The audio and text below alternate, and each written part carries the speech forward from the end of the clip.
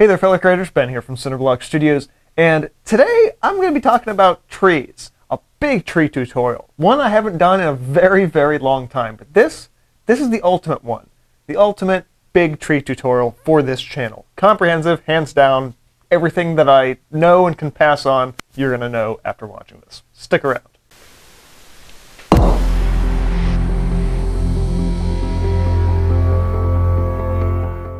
So I was looking through some of my old channel videos the other day, and I was kind of thinking, I'm like, when was the last time I actually had a tree tutorial? Because I can't really remember. So I looked up, like, well, I had a couple of quick tips 2 years ago. I had a palm tree tutorial 3 years ago. And then the last time I did sort of a big comprehensive tree tutorial like this was 7 years ago. And it's been 9 years since I uploaded my first tree tutorial. So I'm like, you know what? I've learned a lot more since then, and my process has changed a lot more since then, and I have a lot more tips. So I was like, you know what, let's redo this. Let's cover just about everything, if not everything, and just do it all over again. Now this video, as you can probably already tell, is long. Just between the timestamp, as well as I've listed time codes in the description box below, so if you want to, at this point, skip ahead to just the painting stuff, just go ahead and click below. Or tap below, because I guess a lot of people watch on phones and tablets now. But honestly, if you're watching this, please watch on a bigger screen. It's probably going to make things easier for you. So yeah, I'm just going to go ahead and tackle trees and acrylics. Lots of different techniques, probably like 10 plus-ish, depending on how far down the rabbit hole we go, with different tips and tricks. So I'm going to quit ranting. Let's get to our supplies, talk about what we're going to be using for this tutorial, and just go from there, I suppose. Okay, so out here in front of me, I have a piece of canvas, kind of a scrap piece I had sitting around. I triple primed it and sanded it down so it's nice and smooth, and stapled it to well, actually stapled it to it first, a piece of wood to mimic the look and feel of a canvas board. Preferably a relatively smooth canvas board. Not, I'm specifying that it has to be smooth, but because we're doing a lot of detail work in a lot smaller area, I needed a little bit more, or rather a little less texture to work with. But it didn't totally smooth it out. There is still some canvas texture underneath, which is going to be very important for a handful of the techniques we'll be doing today. So brushes for today, primarily we're going to be looking at a couple of round brushes. I have one softer and one stiffer. The softer one has a shorter handle. That's just a personal preference. I find I have a little more control with the handle shorter, especially for, again, smaller areas of detail. The other brush, which is vitally important for pretty much all of my tree techniques. So going forward, if you do not have one of these, go out and get one as soon as humanly possible. This is called a liner brush. It's also occasionally referred to as a rigger or a script. You'll see these sometimes with the acrylics, but a lot of times more with watercolor brushes at your local store. It doesn't matter, you can use them both for acrylics, provided you don't use them both for watercolor and acrylics in case you have dried paint in the bristles or anything like that. But you're looking for, again, thin amount of bristles, long out of the ferrule. This is going to basically act as more or less a pen for us. It's going to be just a pen that we just have to keep redipping and adding paint to. But it's going to really give you, and what you'll see, a lot more control and a lot more finer areas for detail that really makes trees a little bit easier. And whether you're doing a large scale, if you're doing a really large scale, then you go for the round brush. But generally speaking, anything, say, smaller than about a 3-foot square, you're probably going to be using the liner brush for. Now, this brush is vitally important. Now, a little bit later, we're going to start talking about foliage. We're going to do a lot of basic tree shapes and roots and branches first. When we do get into the branch phase, I'm going to grab a flat filbert, which is kind of like a flat, but it has this rounded top on, as well as a fan brush. And I also want to specify for the fan brush that the fan brush has to have stiff bristles. These techniques I'll be demoing today do not work, or at least don't work super effectively, if the bristles are soft. So make sure you get nice stiff bristles. This brush is pretty worn out, but still works just the same. We're going to be mixing also a good amount of paint today, specifically probably a good number of colors as well. As always, I will shout those out as I start laying out the palette. You can see that over on the right-hand side, lower right-hand corner of your screen. I have the palette cam up on the side there, and for that we are going to need a palette knife or painting knife Very, very important when you start mixing larger batches of paint, not just to do everything with brush work, but to also grab a knife so you can actually get a nice bunch of paint glopping up together. So really important to have a knife with you as well. Also to the palette cam, you'll see my water bucket. I'll be dipping to that frequently. And now I guess we have to figure out what colors we're going to be using. When I do trees, I actually use a lot of colors, but I'm going to try and keep my set as minimal as I possibly can, just to make things easier on you. I like these tips, these tutorials to be more beginner focused, but if you've been painting for a long time, these should still be good for you as well. So to start things off, we're going to want to mix up a brown. Now, I actually have a separate tutorial on mixing browns using each of the each of the 3 pairs of complementary colors, red and green, blue and orange, and yellow and purple or violet. My particular go-to brown for tree work is usually a red-green brown, sometimes with a little bit of yellow mixed in. So I'm starting with some cadmium red. It's generally my go-to for a red. And then for my green, I actually have some of this Liquitex soft body, and opposed it to my heavy bodies. And I'm using the phthalo green blue shade for this. Now the reason why I'm picking that one in particular is because it has a good pairing to the cadmium red. And it's going to mix up a brown fairly easily. Provided I didn't use too much green, which I might have. It's not bad. It's actually a little more red leading than I thought it would be, but that isn't too bad at all.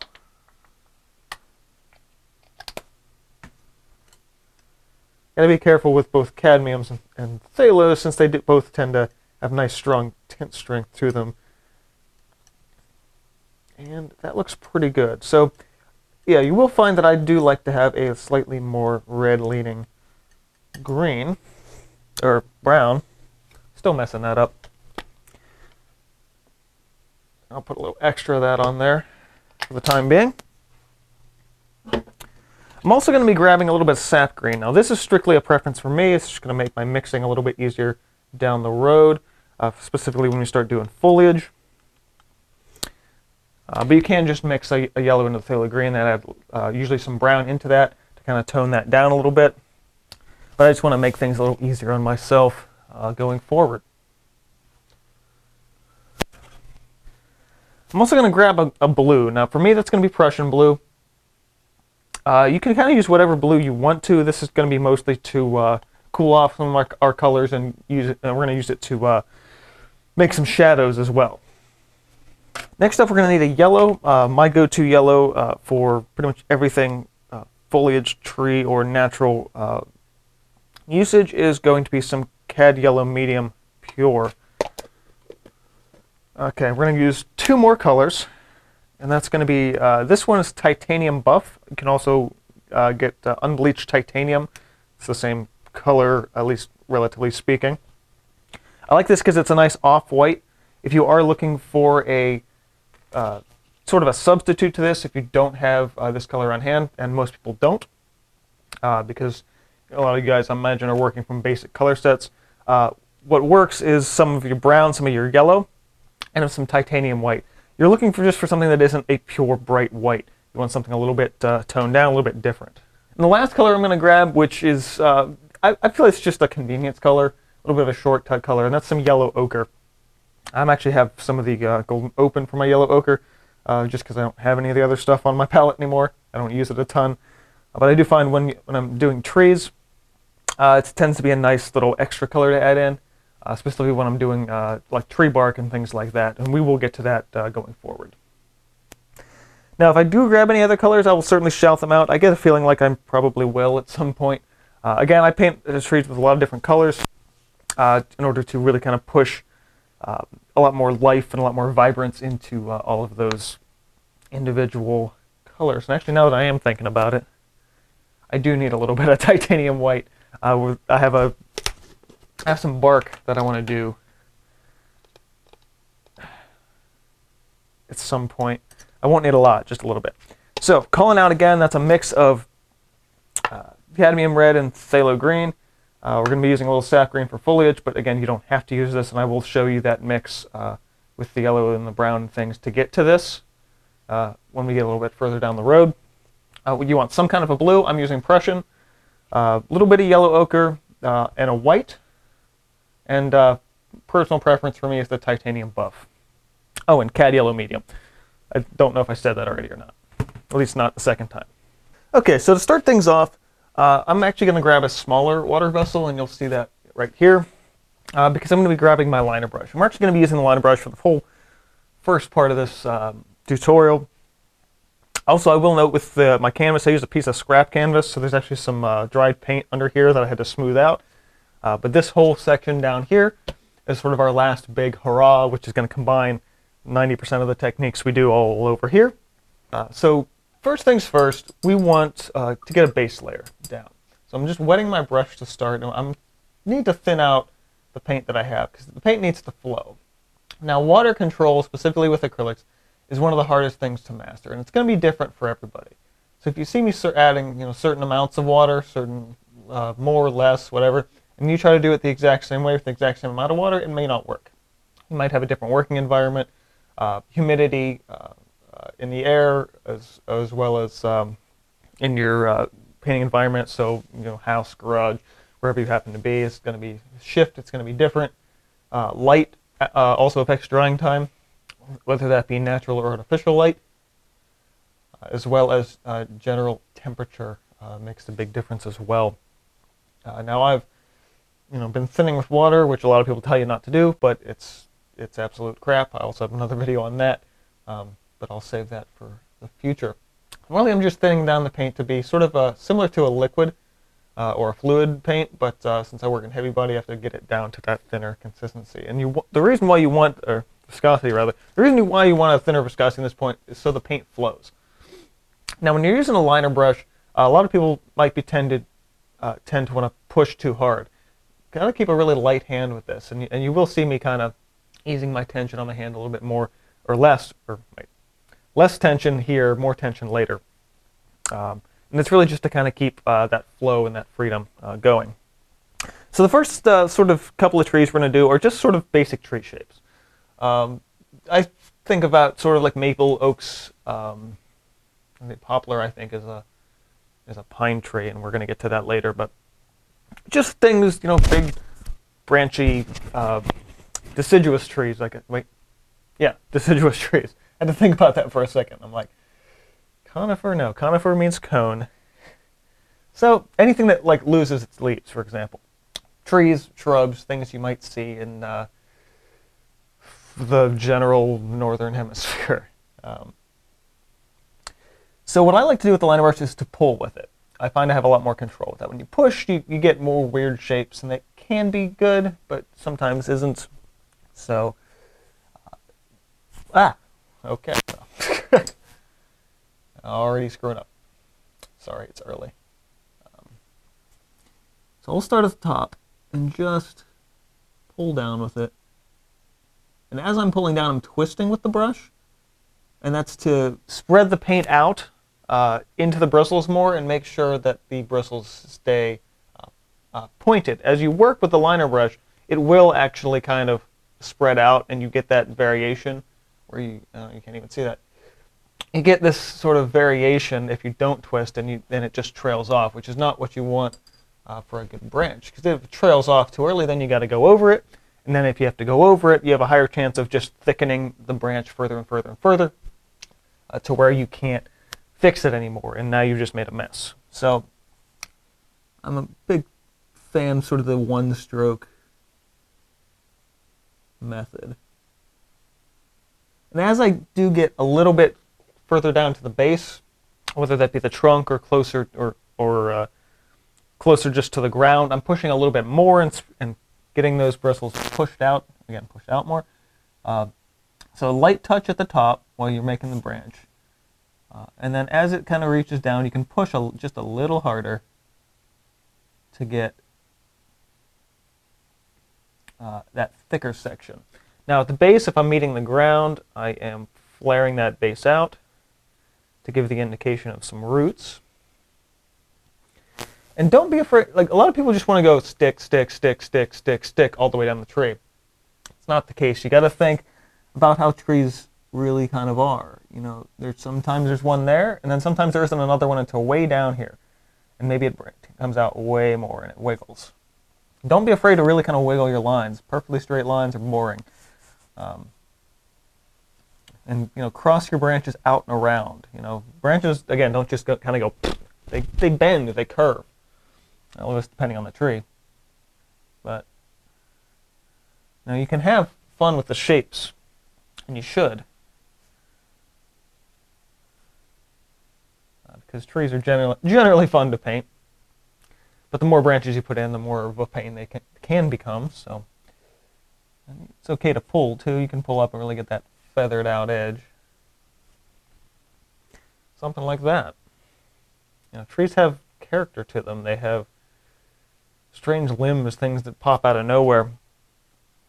And that's really important to add into your work, to be sure that not only the tree is balanced to some degree, to balance your composition out, but also to be sure that the things work well. So I love doing this, like pair of trees next to each other. It looks really nice. Another great simple tree method, I think, just like a basic maple tree. Starts at the top, comes down at the bottom. You think like more or less a teardrop shape. And that's sort of the same deal. You know, you're just grabbing that, pulling it down thicker, wider towards the bottom, and then flaring it out towards the base. And it's important to kind of sketch down your trees and kind of get an idea of what shapes you want. It's always important to sketch out what you're going to be doing. It's probably pretty faint for you guys, but I did sketch out all these trees at least a little bit, just to give myself an idea of what I was doing. And this one I'm going to stick with mostly just sort of these back and forth kind of branches. And they're getting larger and wider as we get towards the base. You don't normally see a big tree trunk kind of branch at the top of the tree. If you do, it probably broke under its own weight. It's important to think about reality and to think about how trees actually look in nature. If you're not sure how trees look in nature, get out, take a walk, go look at some trees and sketch some trees. Field sketching foliage and trees is actually one of the things I really love to do, as much as I actually don't get around to doing it as often as I should. Push one up and around. And if you mess up a little, I have a little extra sitting off to the side. It's okay, you can just turn it into another branch, you know. Just push those out, around and in. There's one hidden back in here. Like so. Always nice to have a little extra character in your tree. About like that. Now, a lot of people will actually end up sort of stopping at this point and just be like, okay, good, tree's done. But you don't forget about your sort of highlights and shadows. Just made it one word, highlights. So for when I'm doing a tree highlight, I take whatever I'm using for that base tree color, and that's why I tend to mix up a lot of it. And I take a little yellow, and occasionally some ochre,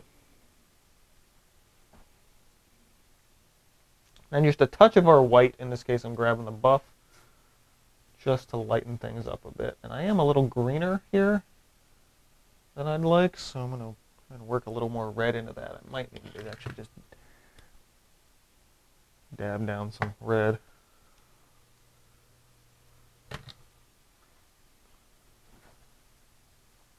Yeah, that's a little better. That, just lightening it up. That yellow. Yellow is sort of your main color for light. If you want to make anything, naturally speaking, look brighter, add yellow. If you're adding any white to anything, it's gonna oftentimes just sort of dry it out color-wise, make it look either too unrealistic or just too silly and weird. Things look off. Like, why does it look off? It's like you're probably mixing white to make your lights rather than yellow. So yeah, we're focusing more on yellow than on the white. The white's just tinting it up slightly. And then, of course, when those are dry, figure out where your light source is going to be. That's a good thing to do. So we'll just stick it down right in between them.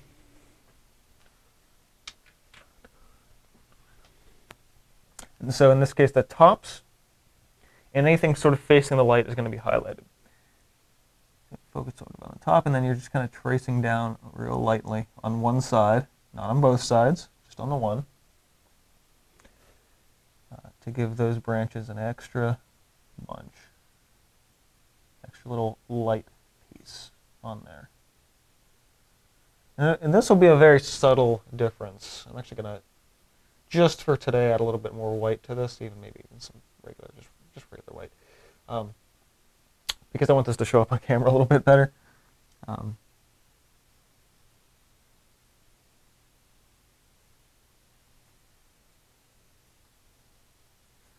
again, like generally, it's a lot more dynamic mixing for trees.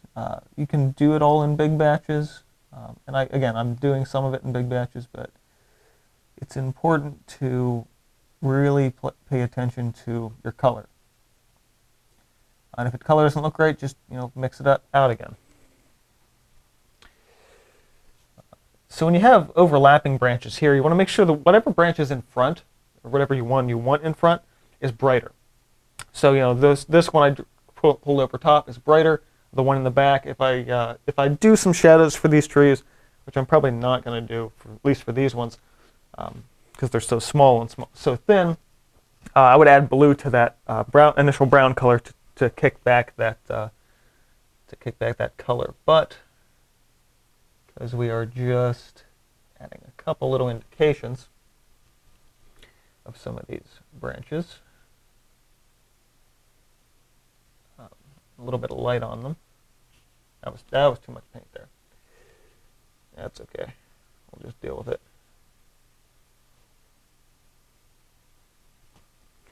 Just adds a little extra light to it. And that's sort of the basic idea, the basic tree. So if you can sort of more or less master that concept, and sort of those ideas of utilizing and using that liner brush, that's actually really, really valuable, and it's going to make everything else you do a hell of a lot easier. So next up, let's talk about bigger trees, bigger branches. I'm going to swap for my stiffer round brush and just grab a bit more paint here. And let's build out a bigger tree trunk. Now, a lot of people will say, oh, you have to work light to dark constantly. And for certain media, that's absolutely true. You need to work light to dark because you can't make it lighter beyond a certain point. So something like pencil, charcoal, you can do some erasing, but you can't really get a lighter value without damaging the paper. What's interesting about acrylics, somewhat oils too, is you absolutely can go dark first. And I'm not going absolute to my darkest value. I usually like starting with something of a mid-tone. And I love doing it for trees because you really can keep working up those layers and get all kind of different shapes because of it. Okay, I'm actually going to switch back to the liner brush. I could do the base of that with this, but we're just going to go ahead and focus on just a branch, just a big fat branch coming out of this tree.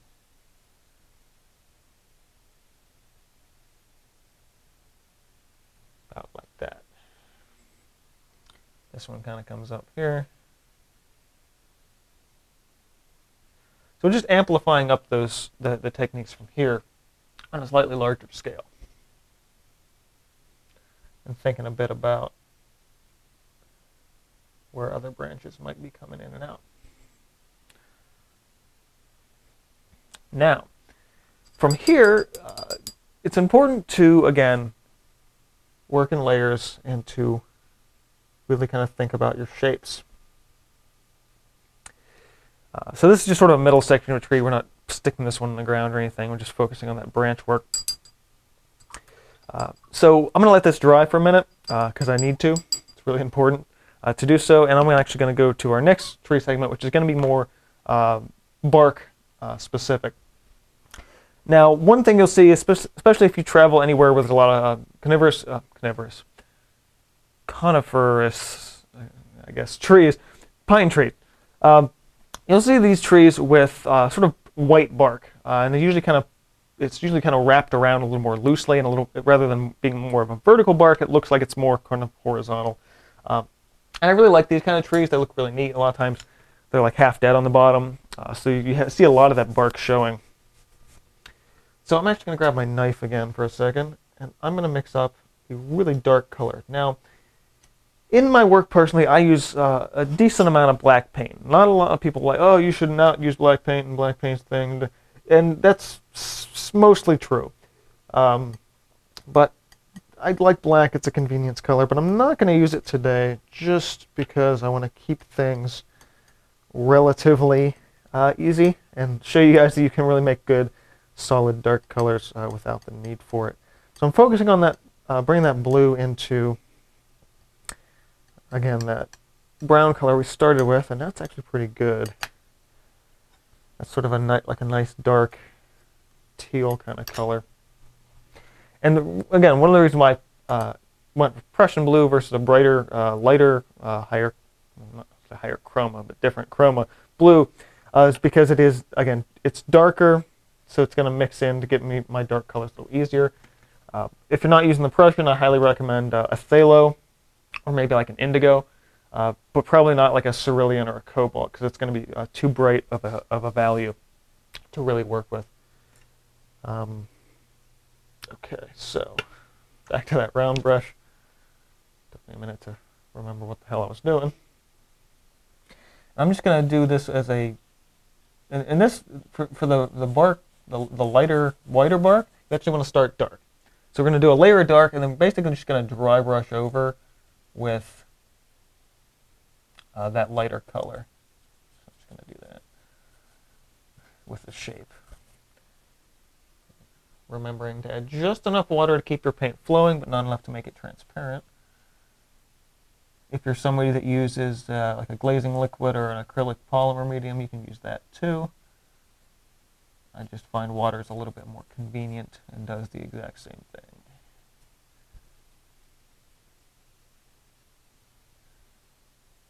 And this we're not going to branch out. This is strictly about the bark of that tree. Okay. Now, let's go back to this guy. Now, at this point, I'm going to be mixing up some different variations on this brown. So in order to do that, I'm going to get myself essentially a couple of little different piles just on the palette here. So just using the brush here. Probably could be using the other brush, but that's all right. And since I already have the dark, I'm going to be able to use that as well. So I'm going to grab a good scoop of yellow, mix that into there. And as I mentioned before, it turns it a little bit green based on the mix that I've got, so I'm going to add some red back in there and make sure it's sort of just a nice lighter oranger kind of brown. Yeah, I'm actually going to go ahead and grab that knife because I got to mix up a little bit more here. So I'm going to grab that and a little ochre. Again, ochre's a convenience color. It's just going to brighten this up a little bit more and get it closer to just a lighter color for myself. We had that one. That one's going to be even redder than that.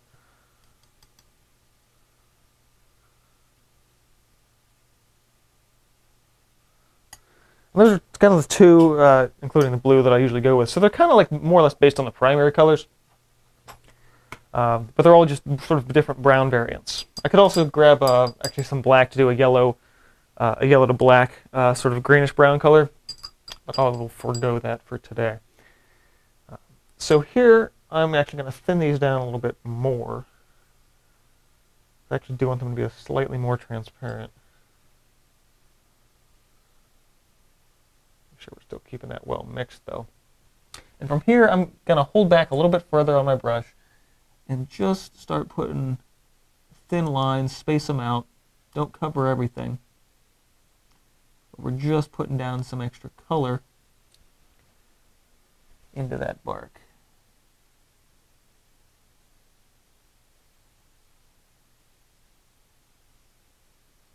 I'm just going vertical strokes here. Now when you get to the branch, you follow the branch, and where the branch meets the rest of the tree, I'm going to hold off on, because at least for that main one on the left, because I don't want to completely ruin that joint where that comes together. What we're going to be doing is adding basically a rounder section, and then highlighting and shadowing as we go. And I just put my hand into that like an idiot. completely ripped that paint up. Way to go, man. Yeah. All right, and we're just going color to color, thin it out, and we're just going to be adding different, again, those bark variations.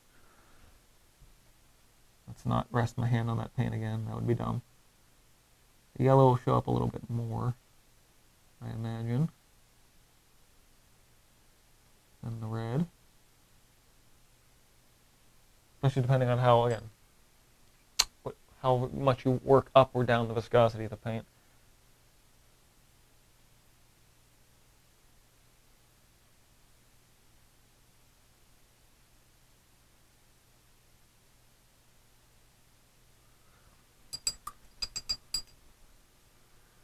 Go to the blue.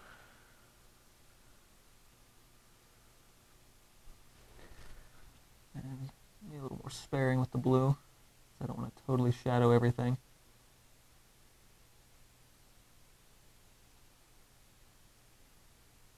Except right there where I screwed that up. Screw it up, put a branch over there. Nah, another branch. That's all you do. And then recolor everything.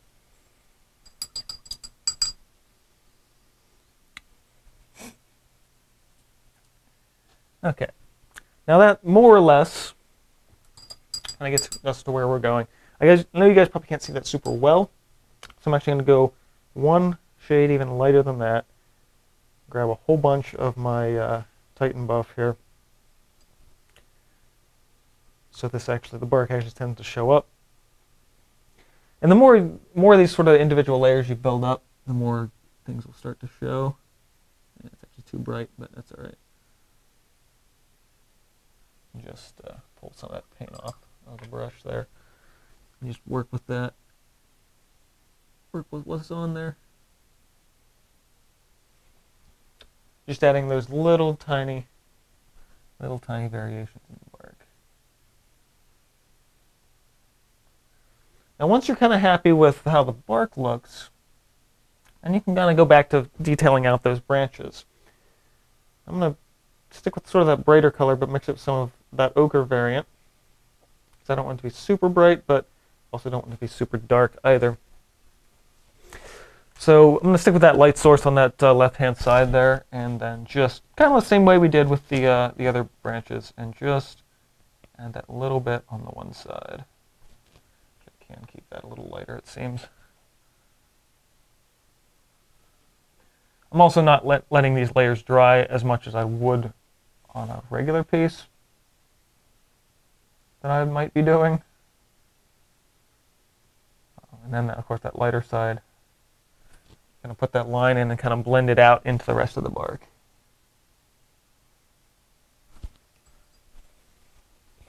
And of course, a larger scale, I'd be using a bigger brush. But even a tree of this size on a bigger canvas is a lot more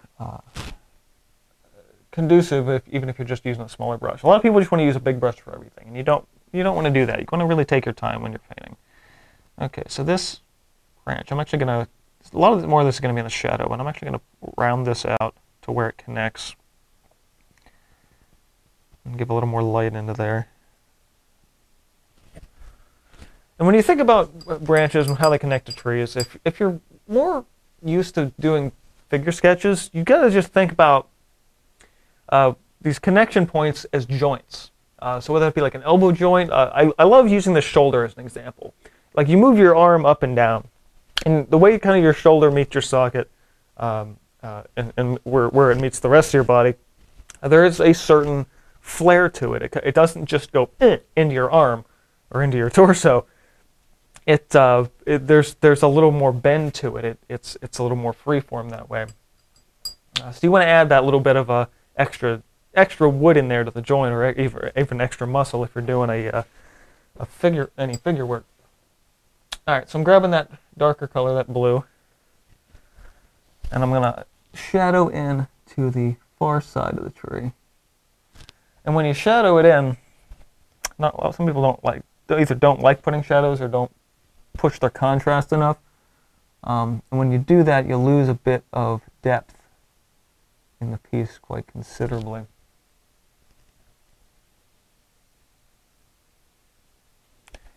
Now, darkening the edge that doesn't have the light, obviously,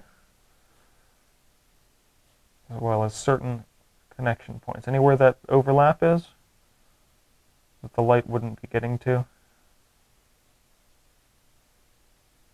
all just gets pushed around into there. All right, I'm going to do one more sort of really bright highlight on there just to make that pop more. I'm going to go just pure Titan buff here.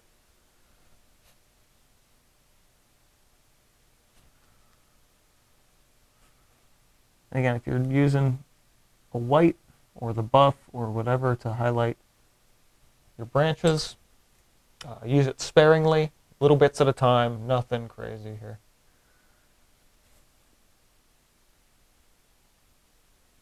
And just slowly build that up. It's okay to take your time. A lot of people don't want to take their time, but you gotta just really bring some light back into there. At this point, I'm more or less dry brushing with it, using a lot more paint, but pulling, using more of the back end, the heel of that brush, and just letting it drag. Like so. Yeah, as long as you built up that layer underneath, those extreme points, the highlights and the shadows, will bring out and really make, I can't snap right now, really make those trees pop.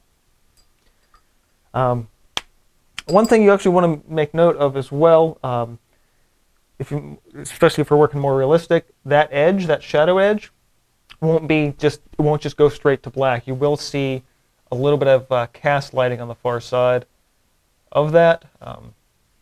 Not a ton, but enough so it just doesn't fade to like more or less a straight black in the back side of that.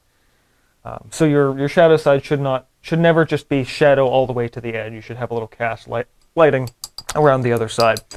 Okay, so this should be about dry. I might get a little of that blended in when I start adding the white, but shouldn't be that big of a deal. Okay, so I'm actually going to grab a flat brush, but not the one I have sitting out. I have a shorter one here that I'm going to get a little more control with. And so the marker here, I'm actually going to just go right into the white. I can add a little blue to this, a little or darker color, even actually, you know what, I'm going to grab just a hint of that ochre mix, just to make it a little more off-white. At this point, we're just dry brushing. Now, I've got a couple different dry brushing tutorials on the channel. One, I talk about waterfalls, and this is probably the most similar to that. The other one's making a nebula in space. So I'm just getting enough paint to get crisp up the edge of that flat brush. Make sure that's nice and calm-ish, I guess. Again, focusing, my light source here, so I'm going to work that way. I'm just going to come to this edge, and this is actually a really fun, fast, easy technique compared to this one, or the previous one, rather, just because it's a little bit easier on. So I'm just starting at that edge and pulling, about like that. You may need to add a little bit more or a little bit less paint the more you do something like this. And I'm kind of swooping in. I'm not. It's not just straight across. I'm taking the bristles here, and bending them and pulling them. So you're getting a little bit of a U shape.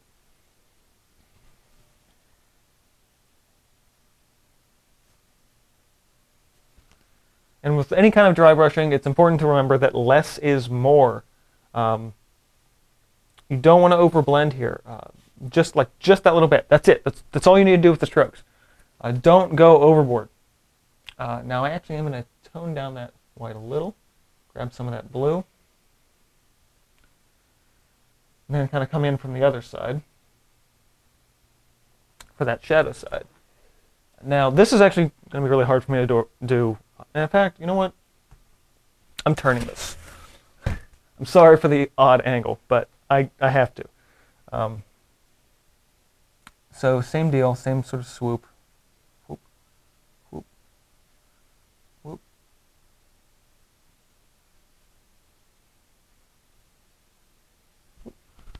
There we go. Right about like that. Now again, this is pretty minimal. I actually might add a little bit more white into this, just because I want to get more of that outer bark than the inner bark. So since we did that initial layer, we can just kind of build it up slow. Don't go crazy. And just get it to kind of where you want it to be. And the dry brush at this point is mostly just picking up on the texture of the canvas. Now if you want less texture of the canvas, again, you can add a few more layers of paint underneath for that underlying color. But for the most part, that's all you really need. And then kind of going back into this, I like to add just some extra little spots. Trees like this tend to have spots where branches fell out and things like that. So I'll add little extra dots and bark striations to it, things like that. And again, for a tree like this, normally I think I would probably actually really want to use black for this.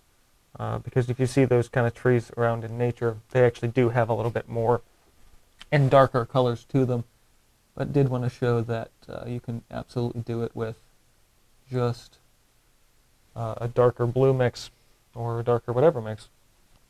And here I'm just grabbing the liner brush, horizontal, slight U-y kind of strokes the way I was doing before, just to match that out and give a little extra texture into the tree itself. Like so. Pretty simple.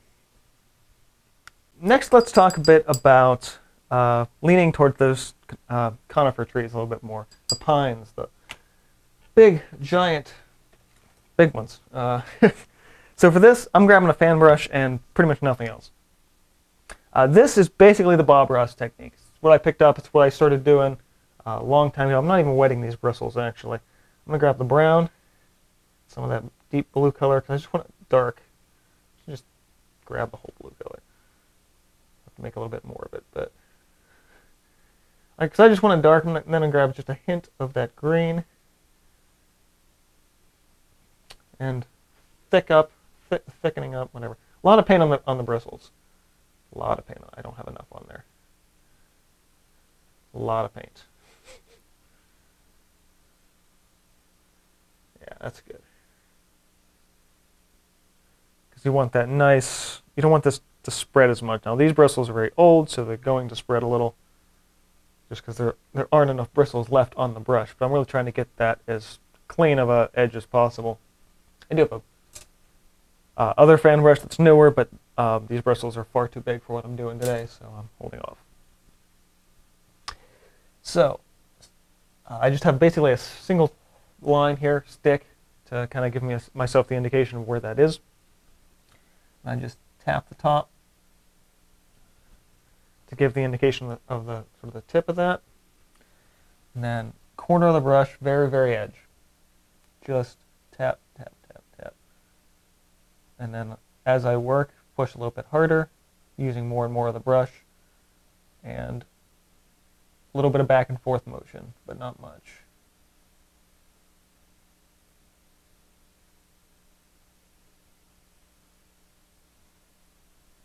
Fill out the middle, because sometimes the middle gets off, especially when the brush is older. Then push, push, push, push, push, push. And pine tree. Those are always so much fun to do. Just kind of even it out a little at the top there. Got a little off kilter. Right about like that. And whether you go wide or tall and thin, I'm making this worse, aren't I? Have to make it a little taller, I guess. There we go.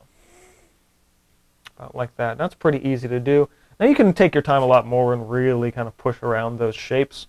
I don't. I feel like that's a waste of time. So don't do it. Okay. Next layer, although I do have to wait till that dries, so I'm going to wait a minute. I can go on to our other sort of pine tree example. I take that sort of same darkish color for these tree trunks. These ones, I guess, will just be farther away. There's not enough paint in there, so I'm starting to get that drag. Or it's not thin enough, rather. Gotta remember to pull and twist. That's very easy to forget about. Like you just saw it. I forgot to do it right there, so I have to move over a little. Can't necessarily trace the lines I put down. Pull and twist. And trees like this are... I remember seeing a lot of trees like this in Colorado and Wyoming when I was traveling out there when I was a kid. And when you get those trees, a lot of times you have fires, and it kind of burns the bottom of the branches, or the branches just die and fall off, and all you get for the foliage and everything else on top is you get the branches on top. I'm just going to toss these in as some indications for myself. But all you get is those leafiness at the very, very top. And I'm not even going to get the fan brush for this. If you're on a small enough scale, and we'll talk about this a little bit more when we start doing the other foliage down here. But you can actually use a flat brush the same way you can use a fan brush. You just got to be a little bit more careful with it in terms of how much you're spreading and how things look. So for something like this, I'm actually going to do the exact same thing. Tip the top of it, and then just corner the brush back and forth. Little bits at the top. And spreading it out a little bit more, doing more left to right, not as much in the way of more of a full branch. It's kind of just a partial, and then just at the top, maybe a couple kind of in the middle there. A lot of times with the flat brush, though, you're getting more of this blocky shape, which is why it's harder to use a flat brush as a fan brush. But again, it takes practice. You get a little bit in. A lot of times you're just tapping real straight up and down with those the tips of the bristles, just to make sure that you're not getting again that sort of blocky blobby shape. You want it to be thin and fine. And you also can do this with the liner brush and really just kind of very carefully paint out those shapes. But that is a level of patience I do not have. So I will save that, I believe, for another day. Right about like that, you've got yourself. I'm just going to smooth out a little baseline here. Some basic shapes for those trees. Now, so after you get the dark layer, then you want to start building up sort of lighter foliage colors. And actually, you know what? I want to drop myself a new light source indicator over here. Just because it's going to make my life a little easier not to have to think back to this one. So as I mentioned before, you can totally make a good foliage green with the phthalo green. That and some yellow. The two together make what I kind of refer to as storybook green. It's just too bright, it's too highly chromatic, and I like to be able to tone it down a little more. So I will add, at least what I did back in the day, was add some yellow ochre to pull that down, and then occasionally it's just some red to kind of just kick it back a notch. You don't want it to be super, super bright. That was actually too much. That was way too much red. Actually, well, maybe not. That's not bad. But I find that the phthalo greens generally, it makes that too high chromatic of a green. So for that reason, that's why I grabbed the sap green. I'm actually just going to mix this right in with all this other stuff. Just because I find that it's a slightly more tame green than the phthalo and makes something a little bit more, again, natural looking. So I would say almost makes a little bit more of a muted color too. So load some of that up and more or less just tracing that shape, but again being sparing because our light's going to be on the one side, our shadows are not. So just kind of follow your shape. Way more paint on the corner of that brush. And kind of dab what you would imagine sort of the tops edges of the branches. And focusing way more on the right side since that's where the light's coming from. And then taking that same color, actually I want to divide some of that out because I don't want to lose it for these. But taking that same color, brightening up, brightening up. Remember, more yellow is good, white not so much. Brighten everything up.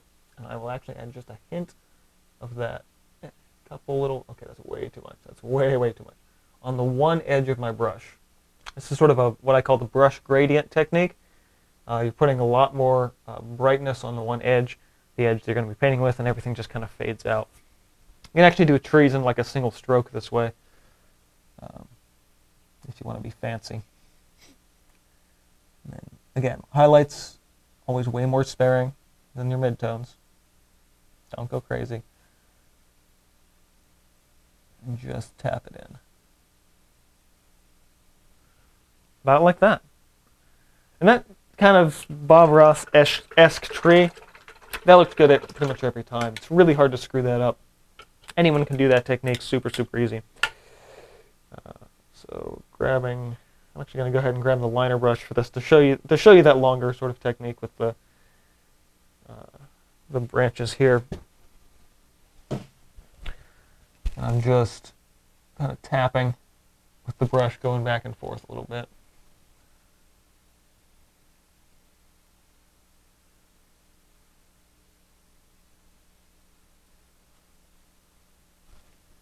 And with this technique in particular for more conifer trees, you get coniferous. That's what it is. Ah, jeez. Sorry. As soon as you stop thinking about it, it always comes to you. Because you use that dark layer first, you don't really have to come back in and re-shadow it, which is why I think it's a fun, effective way, especially for a more beginner-focused technique. So yeah, that's pretty much that. Then brighter yellows, sparing with the white for those nice bright upper level highlights, and everything like that. Now I could kind of come back in here and add a little extra highlight to the tree trunks here, but I think we're taking enough of our time on that for the time being. Okay, next up, palm trees. Now I do have sort of a part 1, part 2 for these that are fairly extensive already. So I'm going to sort of jog through these ones a little bit more. 90% of this, though, going to be painting with the liner brush. Actually, all of it we're going to be painting with the liner brush now that I'm thinking about it. So there's different types of palm trees. I like the ones that I remember seeing in Florida when I was a kid, which are the ones with big leafy palm branches. Not necessarily the ones with just sort of the flat sort of banana leaf kind of palms. I hate those. They don't look as well, especially not in a painting. When I'm thinking about a tropical environment, especially in my work, it's not something I do a whole hell of a lot. I like to imagine something that has those big leafy palm branches. So for this, you start with your basic stick shape. A lot of palm trees tend to arc and bend, so you can do ones that look like that. And then I'll start just with 4 or 5 sort of just overarching shapes. So big whoop, 1, 2, 3, and all of these are coming out of the same point at the top. And we'll go one going this way, maybe 4. And these are just sort of like we call it the backbone of the palm tree. 1, 2. And they don't even have to be super neat either. 3. I can do a few more here. We'll go, let's see what looks good. We'll go 1 there, 4, 5. And yeah, so that's sort of just where this starts. Now from here, kind of similar to the pine trees, we're going to start dark. And well, same of everything else. Start dark, work a little lighter. Just grab a little bit of red into that too. Work with some of this browner color. And at this point, I'm grabbing sort of the intersection of this and then just kind of pulling and flaring it out.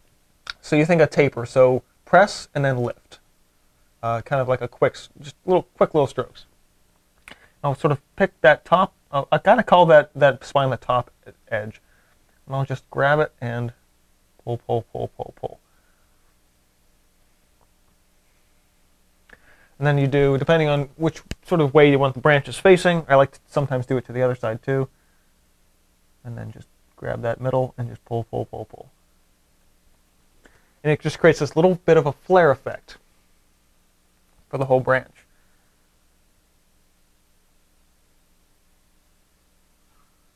Now when it comes to where the joint is, I tend to keep the branches a little bit tighter, a little closer together. Those little flare points, and then further out, further into that edge we go just a little bit further with it.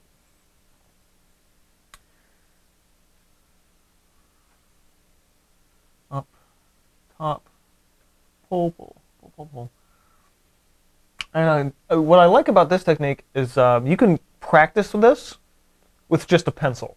You don't need paint to practice this because this focuses really on the liner brush and sort of that basic technique with utilizing the liner brush more or less as a pen. You can practice this, or a pencil or whatever. You can practice this just with dry media, and it's super effective, and it translates very well directly into paint. So if you're struggling on getting these shapes right, just sketch with a pencil. And just, again, do the same thing. Stick, stick, line, and then just flare out, flare out, flare out, flare out. It really kind of gives you a way to practice without wasting paint. And still looks good when you actually bring that technique to canvas. Before I started painting these palms like this, I was just doing it in my sketchbook with a pen. And I was like, well, heck, I can do this with a liner brush super easily. And so I did. And it became my essential palm tree technique, really. And you can pull with it. Right here I am doing that just for some extra variations on those branch types. Big leafy palm branches.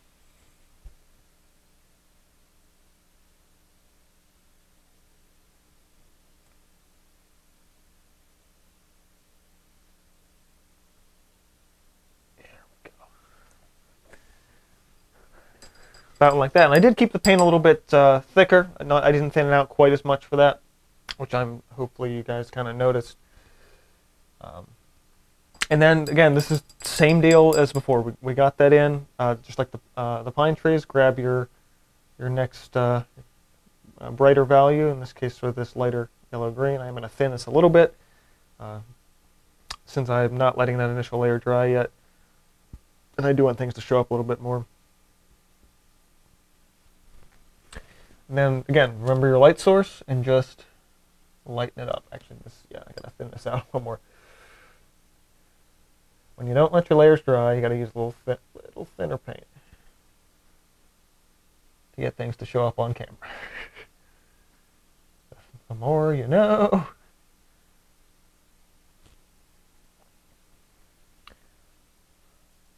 Art tips and video tips today.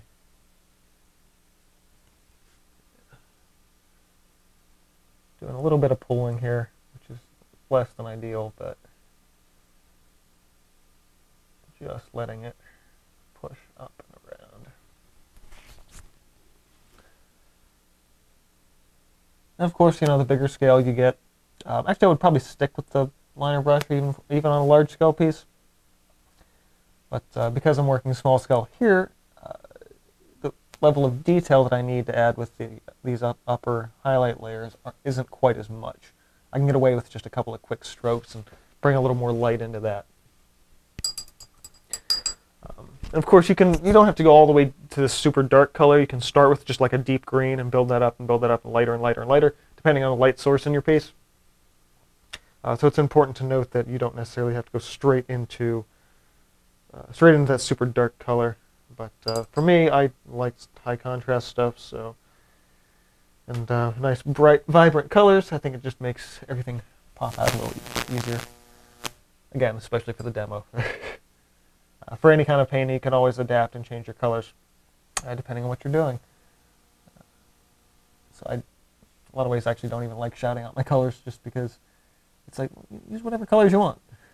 This could be a blue palm tree or a purple one. And technique's still exactly the same. Just play with your values, really.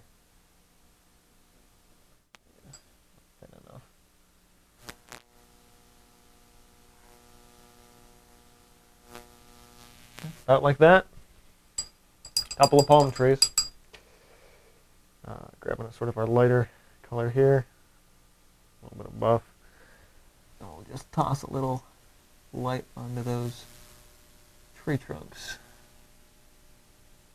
Now, one thing I actually will do if I am painting a larger scale palm tree is I'll actually use this technique for the bark. Only I'll use like a light brown, like the yellow ochre, and just pull and do that arc technique to get more of those sort of sections the way palm trees kind of have. On a scale like this, it's a little harder to do, but you absolutely can just kind of take this and just kind of tap and get those strokes going to the side like that.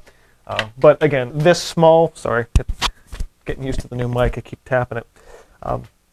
This small of a area, you don't really need to. You can just grab the liner and works just fine. Adding those couple of little sections in.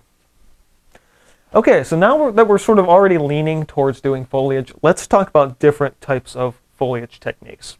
I've, of course, already done two with the fan brush as well as the liner individually, specifically for those very specific types of trees. But if you're again doing more trees like this, I want to kind of give you guys a general idea of how that looks. I'm actually going to swap for my softer round. Finally, only took the half the tutorial to do. And I'm just going to real quick drop in some basic tree trunk shapes. Now, one thing that I will say that helps immensely, especially if you're not used to doing trees like that you're not painting this way and then putting foliage on top of, which I actually recommend a little bit more, because it gives you a better indication of where those branches are going to be covered in leaves, really. Because you never really know until you actually start mapping things out in advance, which I find to be actually extraordinarily valuable in that regard. But I am going to do that a little bit, because I want to be sure that where I'm establishing branches and where I'm putting foliage actually makes sense logically with the tree. Now, I'm not going to be as distinct with my paint. I'm letting things drag a little bit more the way I didn't want to do here, because I know in advance I'm just going to be covering that up. Now, that said, it is important in a lot of ways to know exactly, again, where you want those branches to go. It should make sense logically. This is a little bit of a mess, but I'll deal with that when we come to it. And so if you're going to be making a certain shape for your tree, and you really want to know specifically where your branches are if you want to put foliage on them more accurately. But these, at this point, I'm just dropping these in to give myself a general idea, because we're going to be talking more just about the different types and textures of foliage you can achieve with different brushes, not necessarily, in this instance, making them the most realistic trees in the world, at least in terms of the shapes of the trunks and the trees themselves. But that's generally a nice base, nice place to start with, and things like that. So first, since we've been using a round brush for a little while here, you can absolutely use a round brush to build up your foliage. Now, actually, I tend to end up using a bigger round brush. But I'm going to go ahead and stick with the one I'm currently using. And again, with everything else I do, I kind of, again, start with the mid-tone and work either lighter or darker, respectively, kind of as I work. So I'm going to take a little bit of the blue, a little bit of that phthalo green, mix that together. Make myself a dark that is still a green dark. Phthalo green, Prussian blue. Already forgotten what colors I made, so this is a nice sort of a deep color. I'm actually going to start on this one. I'm going to go backwards with this. And I'm just taking the tip of the brush, kind of keeping it high, kind of highly angled, and just tapping with it. And building that shape out.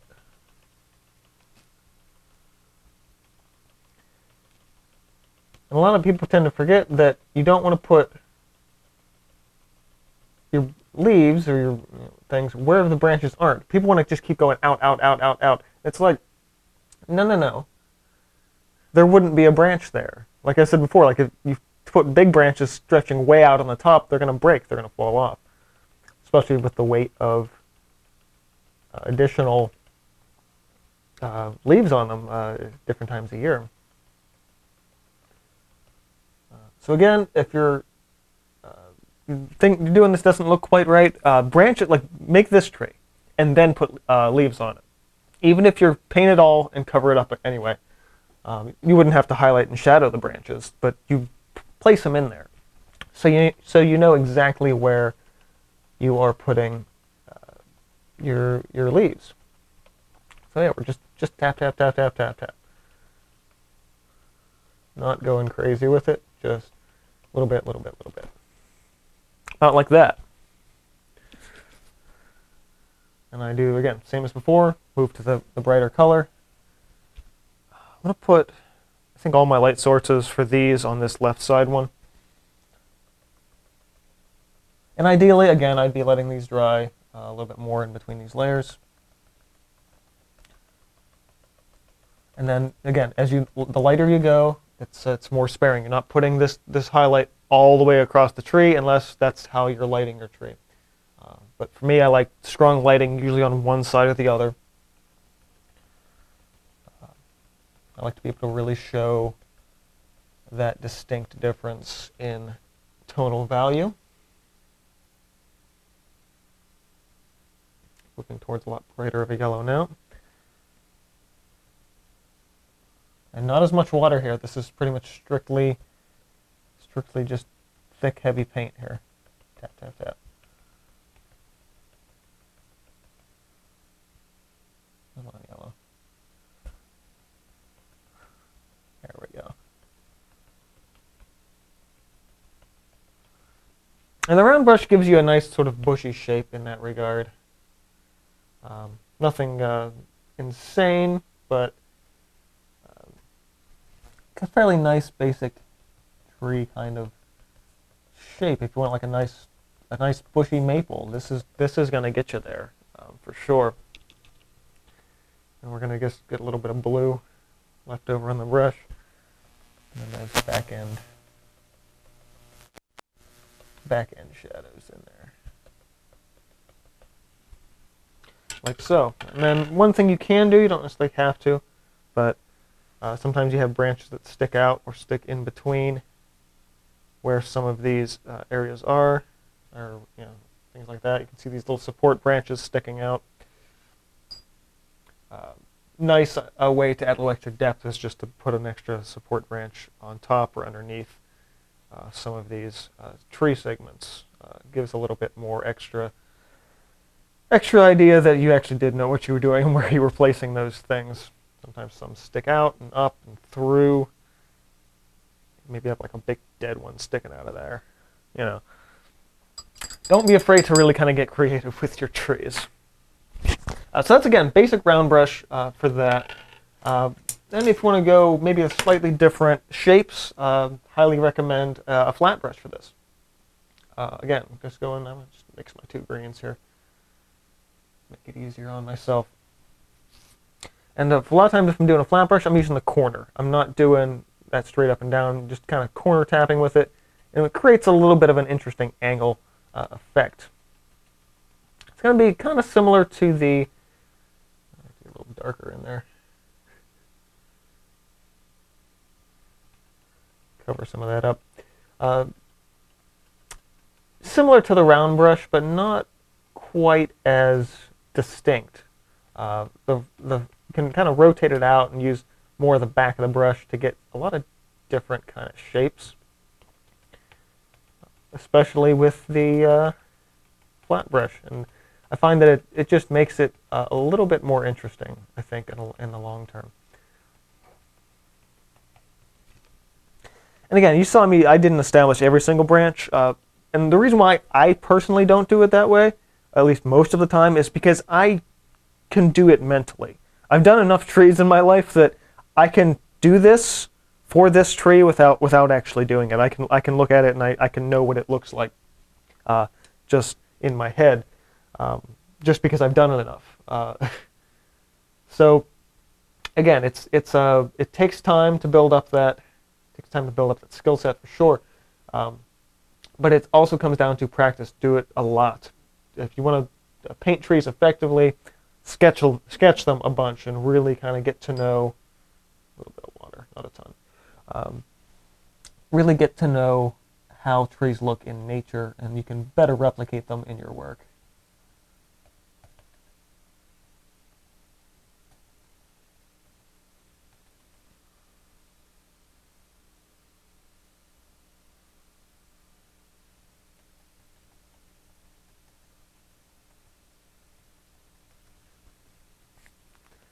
And then the final, wipe that off, final light side, sparingly, as always, sparingly for the upper height. And again, I'm not letting these layers dry. I would absolutely do that normally, but because I'm getting way more blend, like I'm tapping down, I'm not getting anything. That's why I keep going back for more paint, because I didn't let my layers dry. To get the more complex shapes that I would really want. And then back end shadows. Push that contrast up. So yeah, round brush, flat brush, similar shapes, definitely similar shapes. Now the one that I love using, I'm actually going to get a bigger one of these. And that is the filbert. Okay, you're going to see very quickly why I like this brush for foliage. For me, it takes the guesswork out of doing the shape. Because of this round edge, it's kind of similar to, I would call it like a reverse fan brush in a lot of ways. Because you are looking at creating a shape that, actually, you know what, I'm going to make this an autumn tree, because why not?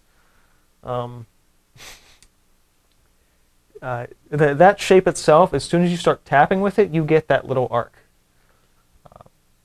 So it really kind of lets you, I go back and forth a little bit with this, get these shapes that look like they are branches without actually painting the branch, which I find to just be super, super fun.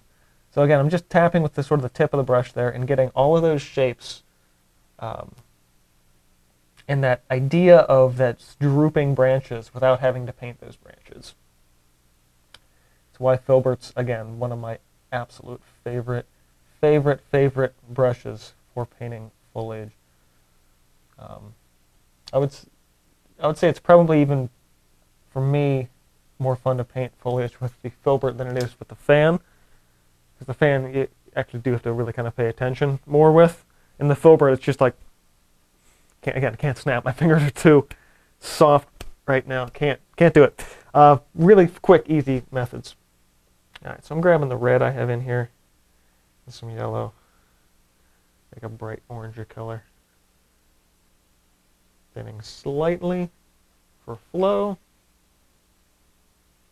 and thin paint sticks to thick paint, so since we're not letting our layers dry, and I'm going to highlight this whole thing. So our light source from here, coming down, and if your sort of light source is coming from the top, the underside of the branches will be the sort of dark sections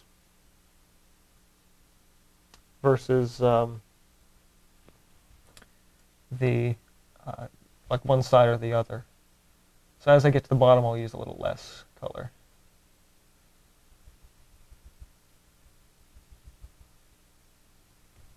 Like so. An autumn tree, I can use pretty much whatever color. Make a real mess of a palette now. Some green, some red, some yellow, sure, a little bit of everything. Just tapping away. A little bit of that white. To lighten it up. Wetter. Not even mixing on the palette now. I'm just straight up having fun.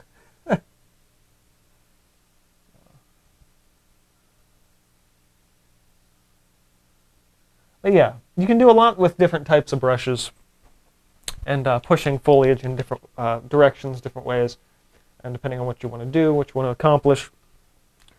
Have a look at different brush types, especially if you want to push some different shapes into your trees, for sure.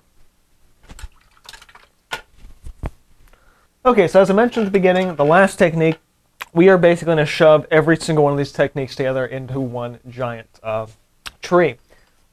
So for that, getting a whole bunch of our brown, and we're making a big tree on this entire side of the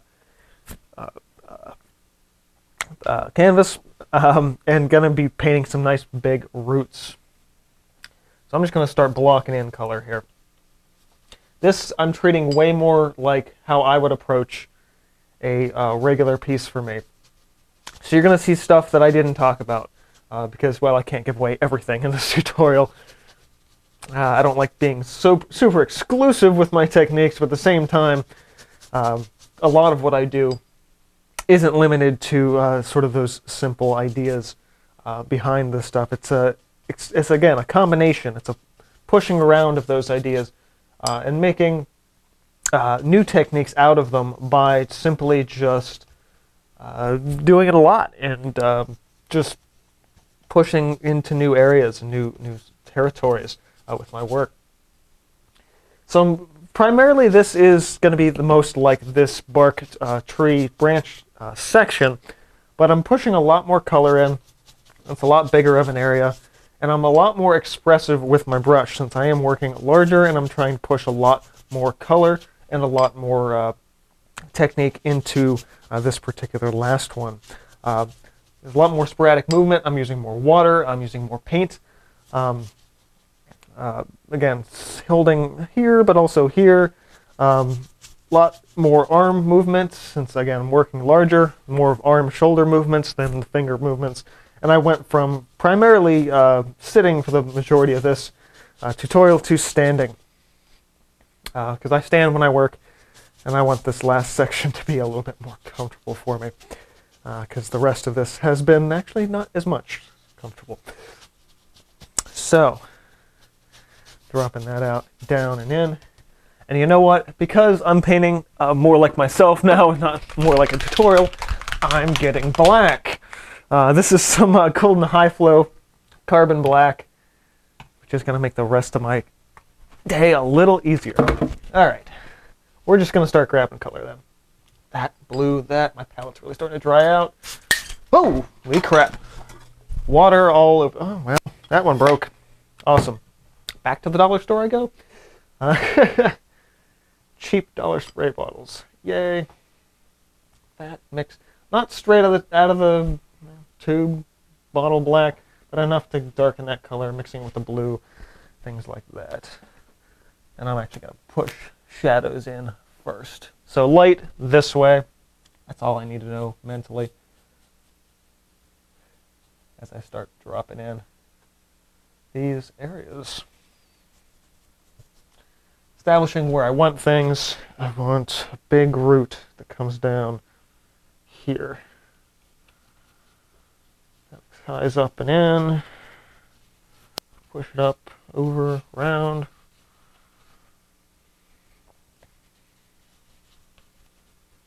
Really just playing at this point.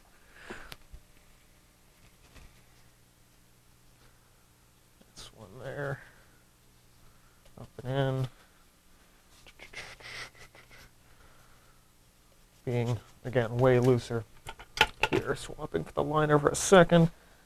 Get some little other branches popping up in here. That's not enough paint on there. It's a little too thin, actually. Nah. There we go. There's a nice big fat one. Little indications of things going every which way.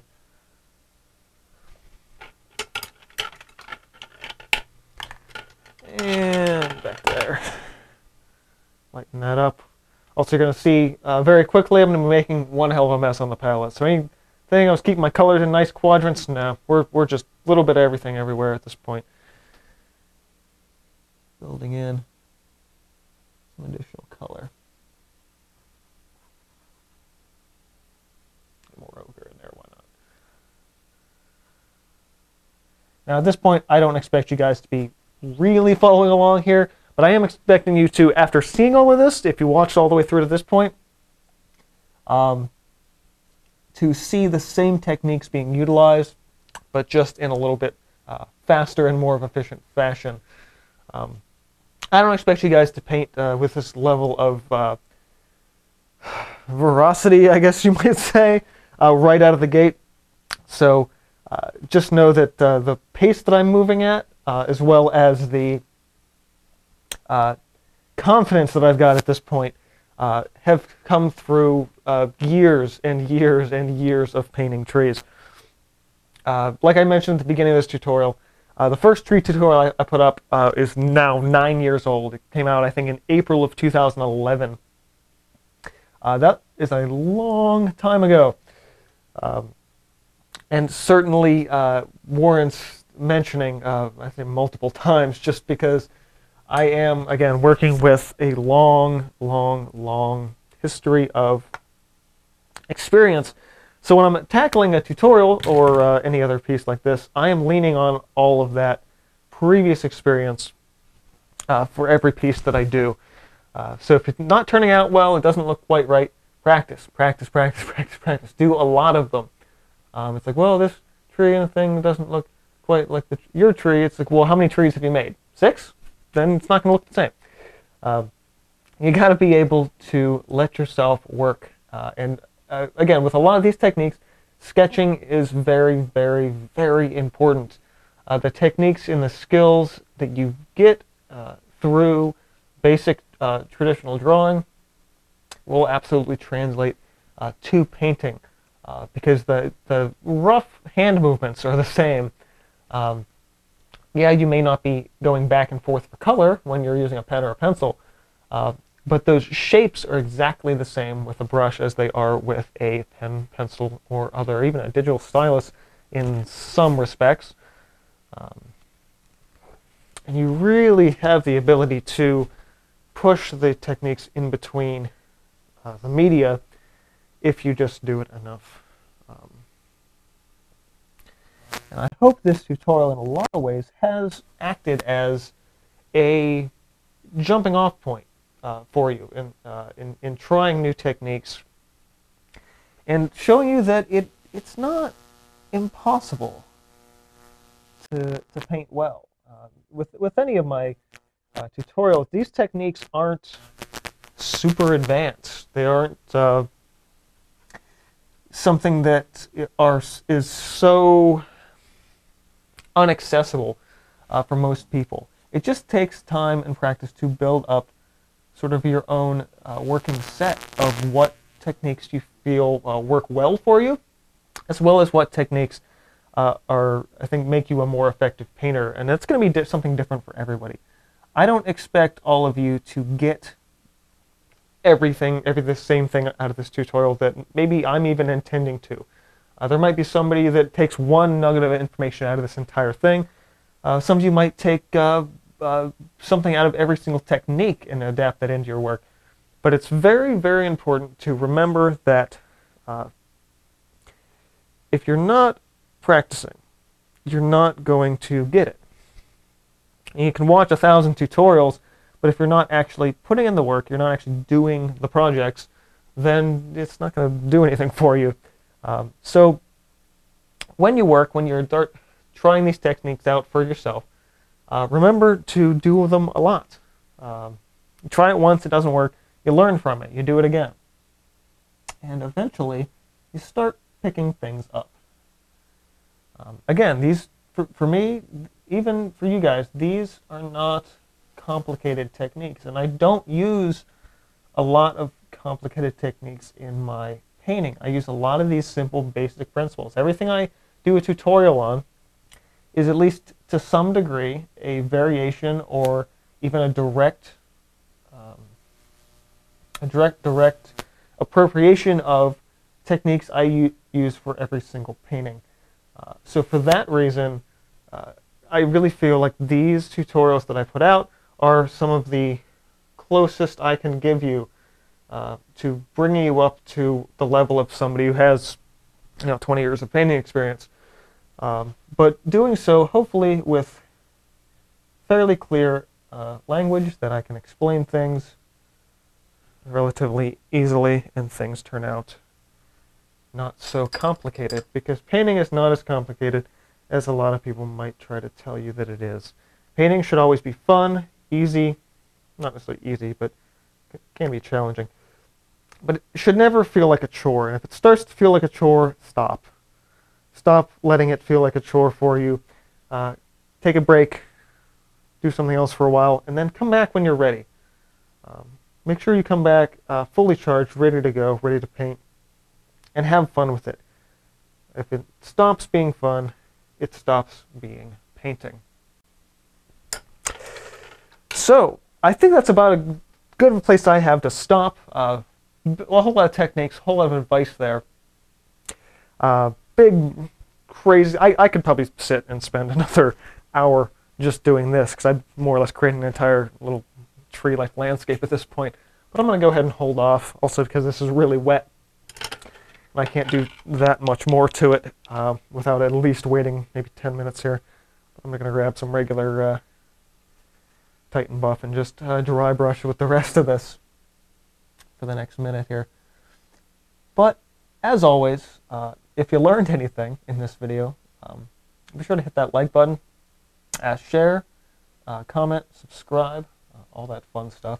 Again, I know this tutorial ran a little long, but again, we covered 6, 7, 8, 9, 10, 11. I don't know if you can actually count this one, since I wasn't really talking about what I did. I just started going to town on it. But yeah, we're talking at least 10 solid techniques for painting trees, between the barks and branches to the foliage itself. I hope you guys really have found something in this that you can utilize in your own work. So again, like, comment, subscribe, all that fun stuff.